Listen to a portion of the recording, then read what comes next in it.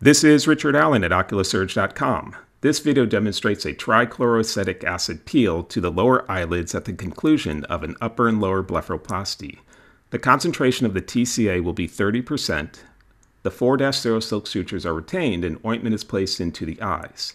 It is important for the TCA to not get into the eyes as this can damage the cornea. The skin is first cleaned with acetone. This is performed in the area that the TCA will be applied. The acetone is applied with a cotton tip applicator. The first layer of the TCA is then applied with a cotton tip applicator. It is important for the cotton tip applicator to be damp, but not wet with the TCA. You do not want pooling or dripping of the TCA. The same is then performed on the contralateral side. The TCA is usually applied to the thin skin of the lower eyelids inside the orbital rim and then feathered out onto the thicker skin. Attention is redirected to the first side where mild frosting has occurred. Another layer of TCA is applied.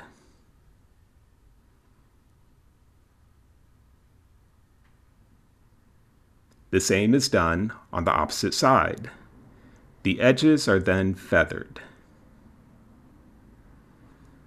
The frosting appears to be adequate. The sutures will then be removed.